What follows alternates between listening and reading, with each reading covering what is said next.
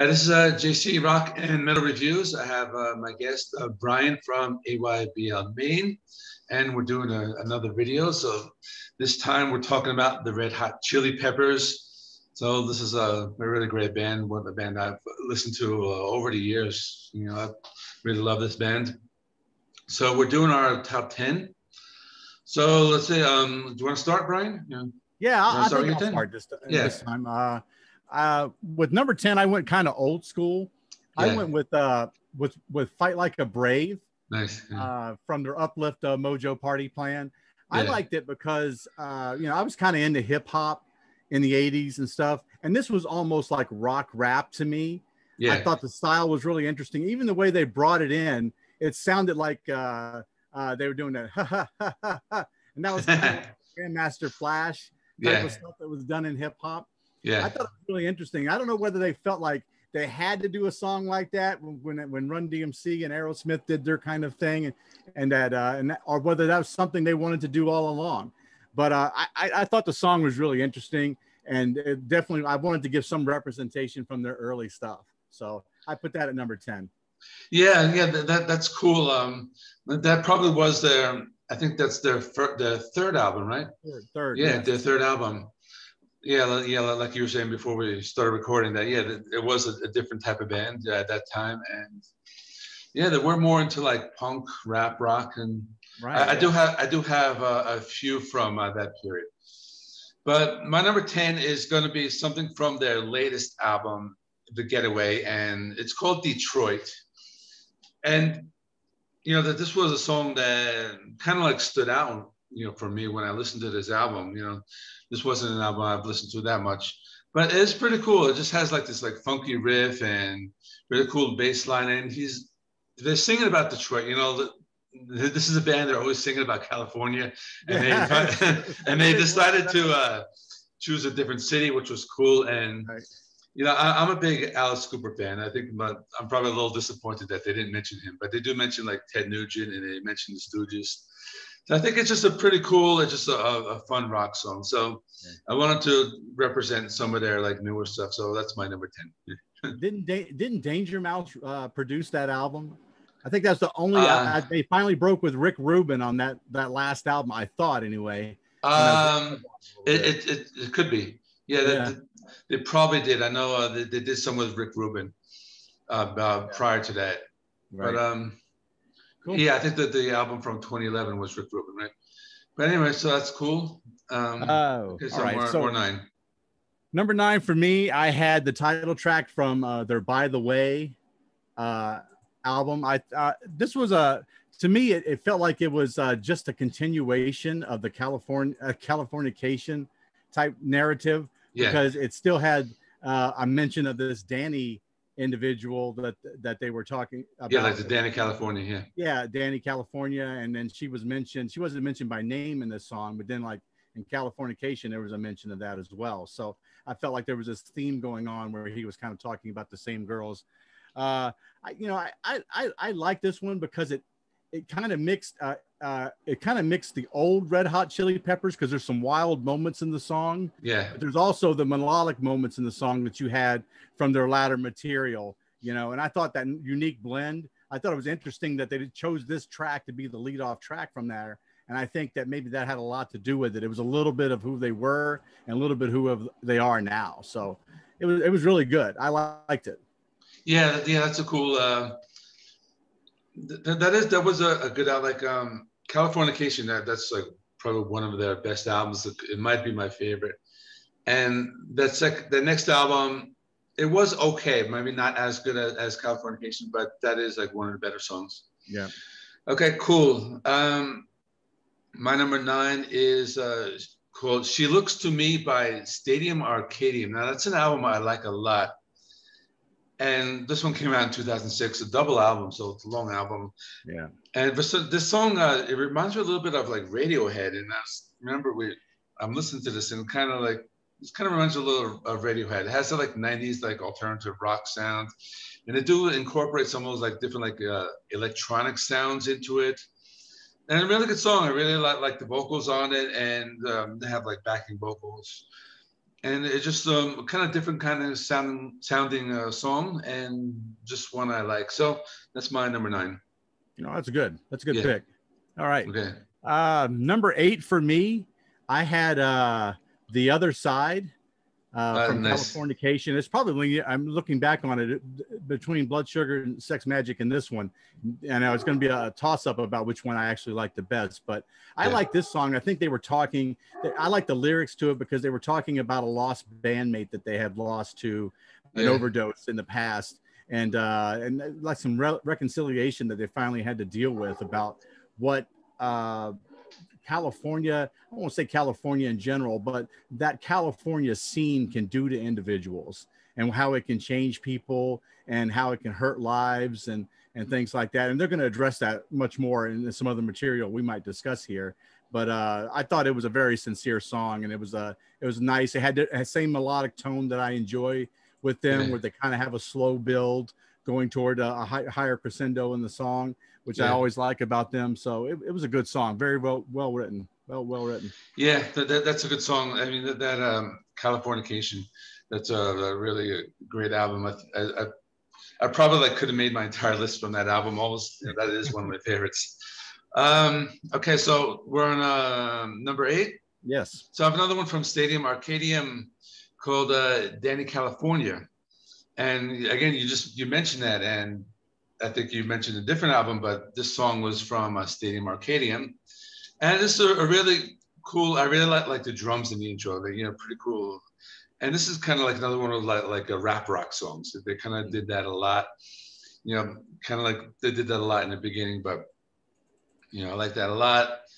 And it's pretty cool. I like the lyrics. They talk about the character Danny California, but they do kind of like mention like different states. I thought that was pretty cool.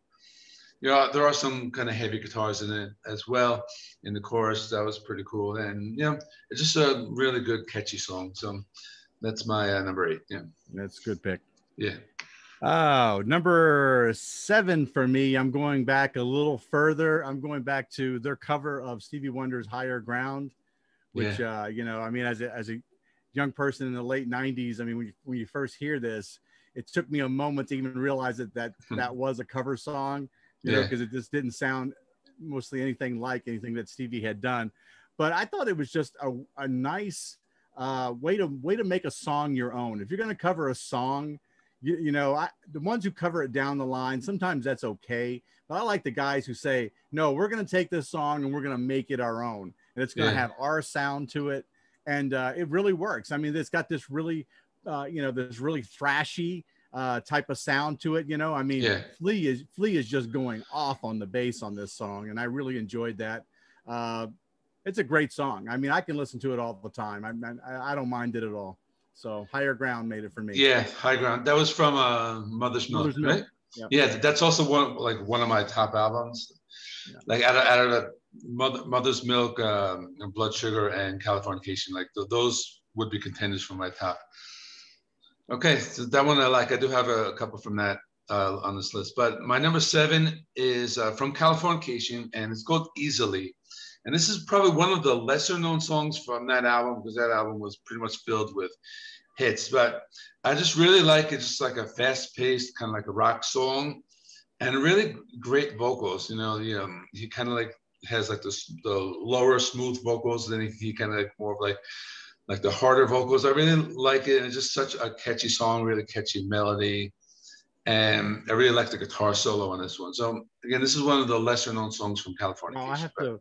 Yeah, I don't remember listening to that one. Easily. I have to go back to it again. It's funny. Like I like it when people mention a song that maybe didn't resonate with me on a first listen, and I'll need to go back to it a little bit and see. That's cool. Yeah. Awesome. Yeah. Okay, where are we at? We're at number 6 now, right? Yeah. Okay, we're at number 6. I know a lot of people would have this song higher. And I know that it's very, maybe his most sincere song. I've got Under the Bridge from Blood Sugar Sex Magik here. Yeah. Probably their most well-known song, especially for the music video where Anthony Kiedis is just basically running down the street with no shirt on. I'm sure the ladies love that. But, it's probably his most sincere song. And it started that trend of songs where there's a slow melodic build to the song, Yeah. reaching a high crescendo of a blend of their type of rock and punk and proto-punk type of sound that they Yeah. have. I like the slow build of the song, and it ends up being like a theme that they use later in songs that works for them. I mean, Yeah. obviously people like that because people kept going back to that, and they kept going back to it in their material. So Yeah. I have Under the Bridge here. Okay, that's funny because we actually had a match. my number 6 is Under the Bridge again, and like you said, I could have put it higher, but it is their biggest hit, and I like it a lot. It was, and I like it. I think just because of the guitar intro. I mean, everything you said, but as well as the guitar intro, it just really like melodic. You know, that they played. I think it's like the E chord, and it just does like put so much melody into just that like one chord, and really like that. It's just a really great song. You know, like I said, the music video was great. You know, and just a very memorable song. I really like the lyrics. You know, like talking about like Los Angeles. Okay. So yeah, like I said, it's just like one of the best songs, and that's probably why it's their biggest hit. So yeah, it's my number 6. Yeah. That's your number 6. Perfect. Yeah. All right. Let's see. Now we're in the top 5 already. Wow. Yeah.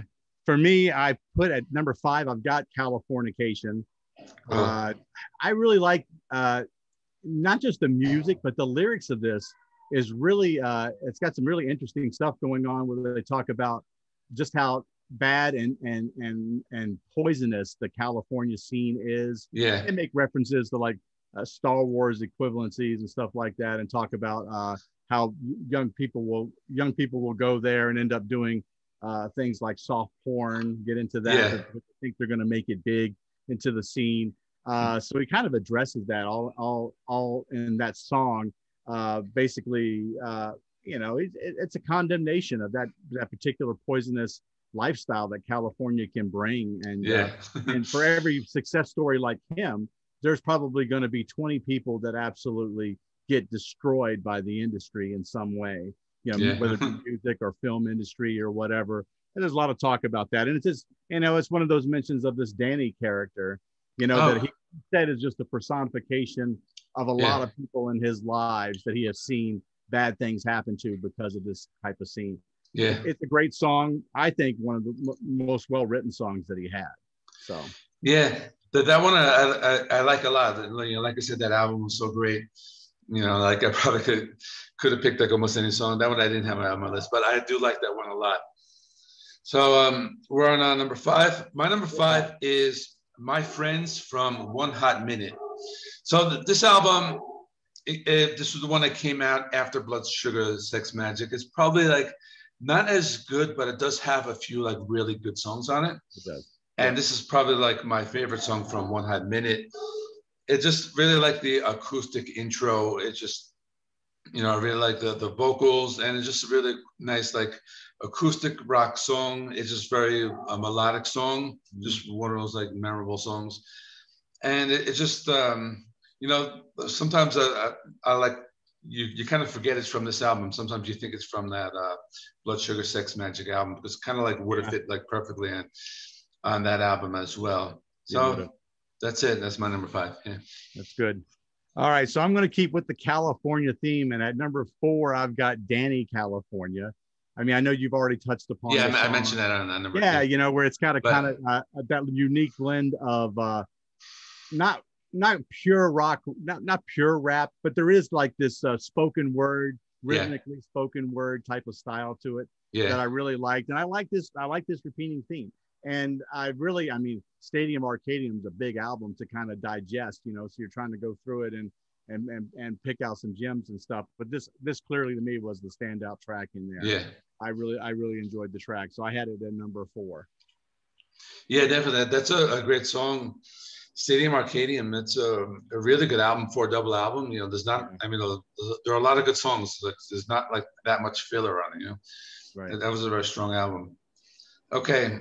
So my number 4 is a deeper cut from Blood Sugar and called I Could Have Lied.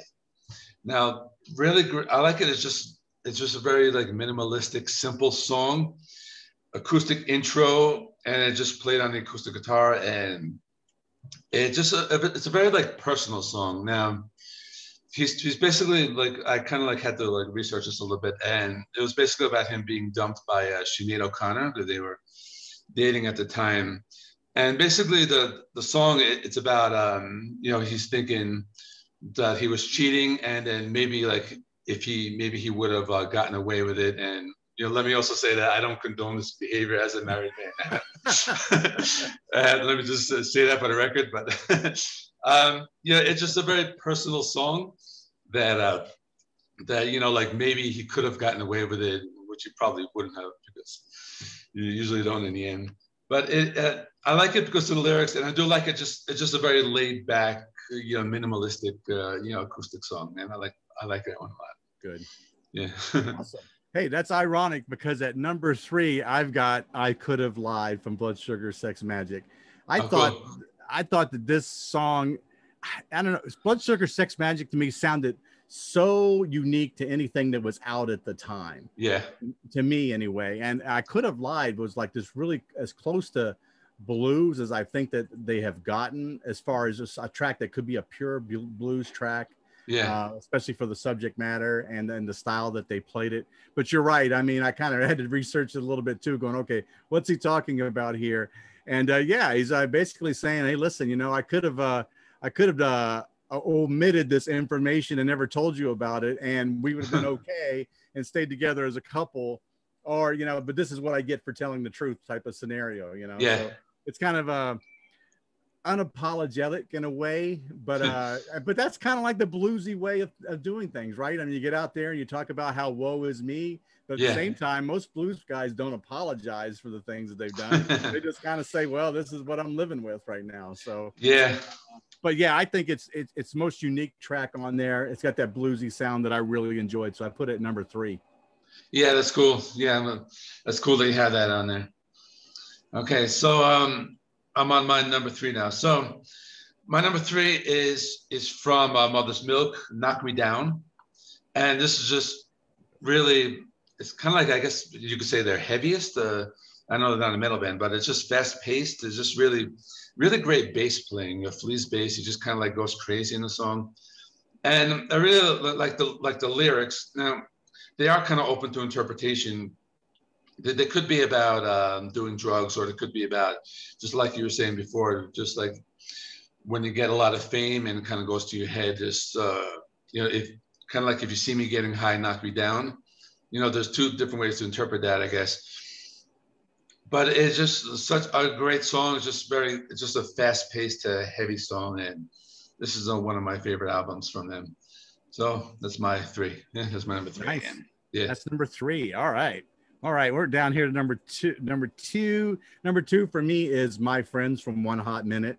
Oh, nice. Yeah, I really, I like this because like the chorus, the title doesn't appear in the chorus, but it appears in every stanza. So it's like that repeating thing of "my friends feel, my friends are so depressed, blah blah." Yeah, it's cool. It's always that the title of the track shows up in every stanza, but doesn't show up in the chorus because it ends up being something totally different. But it seemed like it's a very personal thing to him, and it's coming right off Red Blood Sugar Sex Magik, which I like you said, I thought it could have fit right on that album. Yeah. You could have slid that song right on the tail end of that album and nobody would have said anything. Had the same feel, and maybe that's because Rick Rubin produced both albums. And I'm not sure how close together the recording sessions occurred. Maybe they were closer than we think, but it felt like there was 2 or 3 years between there. But there was, I think, 91 to 95. So that's a big gap. I don't know whether it was a leftover song or something. I mean, could have been. Yeah, it could have been. But definitely had that same sound, that stripped back sound that Rick Rubin is notorious for trying to get out of his artists. So yeah, I really liked it. I put it at number 2. Okay, cool. My number 2, I don't think you mentioned this, "Scar Tissue" from Californication. Oh, wow. And this is just this album, so many good songs. But, I think that this was one of those songs that did touch on that topic of, I think that it is open to interpretation. Again, it could be about drugs, but also could be about, like a particular breakup but it is just so melodic. Just I really like the guitar, just the different runs on the guitar, and it's just one of the songs that always like stood out. I really like the guitar solo. It's kind of it's not like super technical solo, it's just a very melodic guitar solo. And that one I like a lot. So that's why I have that at my number 2. Good. All right. So we're at number 1. Yep. Okay. So this one has a lot to unpack here. I mean, even though it's a wildly popular song, I'll premise the whole thing with saying this. You know you've made it when Weird Al makes fun of you, right? Yeah. I mean, that's how you know you've made it as an artist, is Weird Al will do a parody of your song. So I have Give It Away. Give It Away from Blood Sugar Sex Magik. I think it is, when I listen to it, and I've listened to it a lot this week because we're kind of unpacking these songs. I think it's some of Flea's strongest bass work that I've heard in there. And the extra instruments that they use in there are just crazy. They're using a Hammond organ in that song, and they're using what's called, it's like a little pick called a Jew's harp that they're plucking as they're making the song. And then there's parts in it too where it's a little funky, and they're like backward masking the music a little bit. You can hear in the background where they're kind of like backing the music up a little bit and laying that over top of the song again.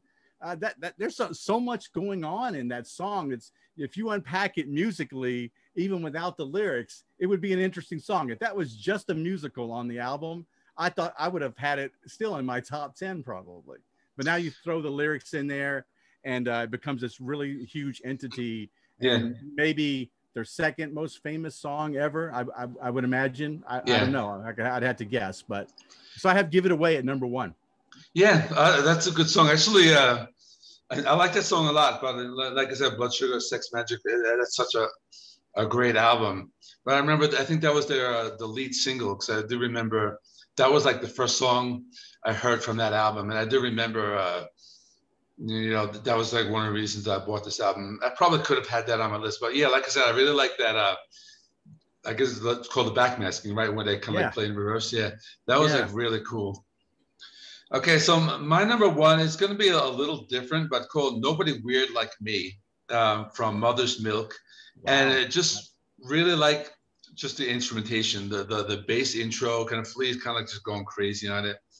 And I guess, this is kind of like, I was talking about how like this album, they're kind of like a little faster, kind of like a little heavier, like I said, a little faster pace, a lot of energy in it. And it's almost like a punk rock song, but then it gets slow.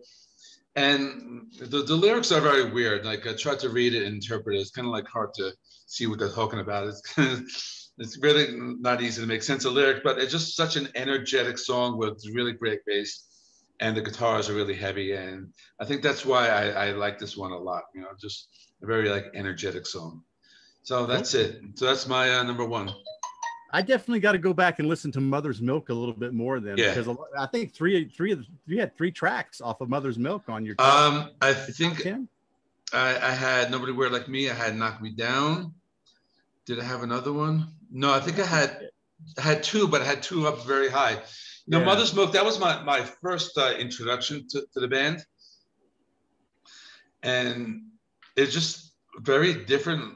Like it was different. Like there's no other bands. Like I had never heard any other band like this. Like, and you can't really like fit them into some like kind of like specific like genre. It's kind of very, it was very kind of about how watered down radio was in 1989 when it came out. Yeah. I mean, 1989. I mean, we were stuck with this pop rap stuff. Yeah. And you were stuck with this a lot of watered down R&B artists and stuff. So it's like for something like Mother's Milk to come out, it would be highly refreshing for a person who liked rock music. You know what I mean?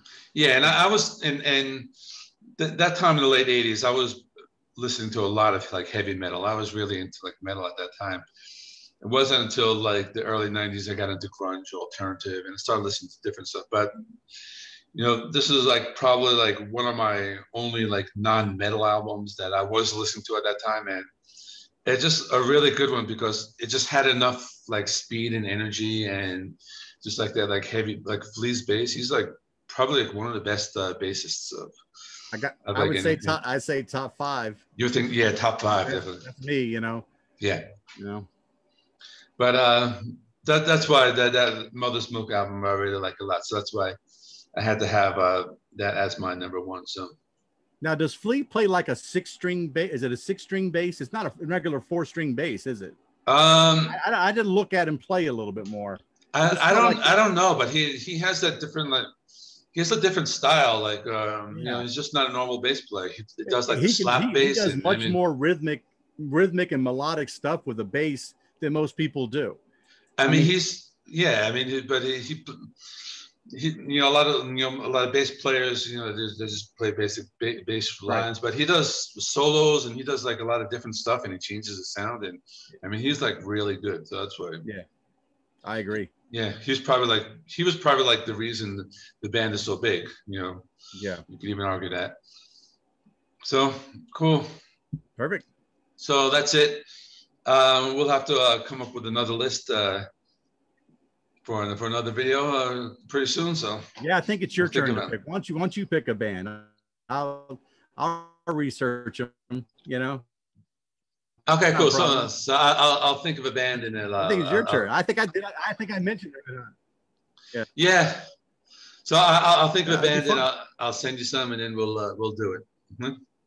Okay, sounds good, John. Okay, so everybody watching, thanks for watching the whole thing. Please subscribe to Brian. I'll put his link in my video description.